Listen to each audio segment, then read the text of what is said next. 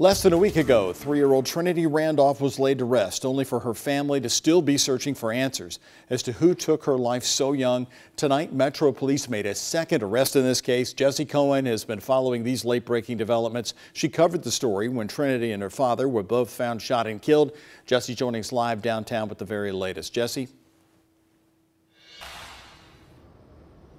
Well, Doug, late this afternoon, Kevon Lawless was charged with murdering 3-year-old Trinity Randolph and her 21-year-old father, Brandon Waddles. Now, the two were found shot and killed on August 14th in the Jacobs neighborhood. That's where they found Waddles shot at his home and was dead on scene. They later took Trinity to Norton Children's Hospital, where she later died. Now, detectives have previously arrested and charged 28-year-old Evan Ross with facilitating the shooting, but tonight they are calling Lawless the shooter. He was also charged with first-degree burglary and possession of a handgun by a convicted felon. These two tragic deaths are just two of the 100 homicides in Louisville just this year, and Trinity was the youngest one.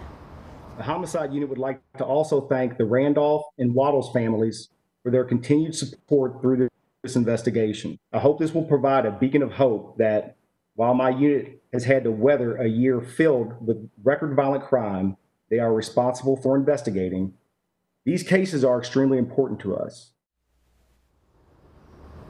Now, with the help of the U.S. Marshal's Office, Lawless is currently being held at Metro Corrections. And at Trinity's funeral just last Friday, her grandfather said that she was a 3-year-old who has done nothing to anybody and that somebody deserved to pay the highest level to be held accountable in this situation. Now, today, just a few days later, the accused shooter has been charged and arrested. Live in downtown Louisville for the Night Team, I'm Jessie Cohen.